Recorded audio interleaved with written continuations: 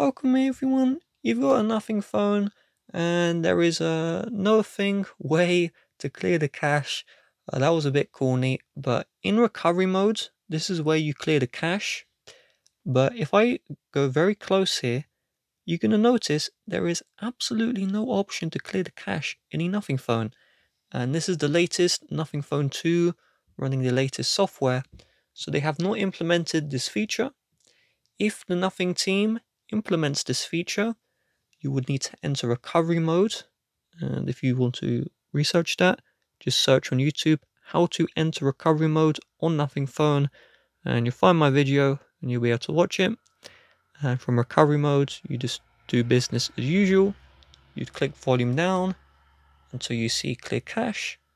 You click the power button to select the clear cache, and then you'd go to reboot system and reboot.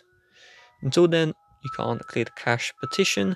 With that being said, if you'd like to help support the channel, please do check the description. Bye bye.